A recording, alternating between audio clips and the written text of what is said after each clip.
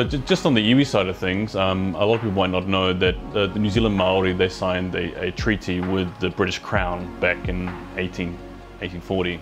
So with that treaty, it gave them ownership over their lands. Over time, that treaty wasn't honoured, but there's been a lot of settlements. So the iwis have got some funding back, and with that funding, they've looked to either develop businesses, invest in education, invest in scholarships, develop their current businesses that they have. That includes seafood, agriculture, horticulture. They've also looked at ways to look after current buildings or assets that they have. So it's a bit of a hierarchical system that's there. So there's a board. It's very similar to a company. There's a board, there's a chairman, there's a voting system as well. It's a little bit like a family business. So there are some complexities and there are some issues in that way.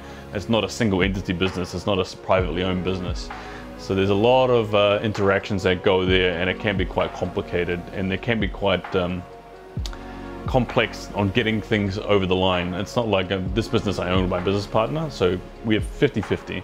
That one there, they have shareholders, and the shareholders are the family members of the tribe, so they will vote on the issues. So it's not as easy as what I do with just my partner and I, but it's something I really want to work with in the future.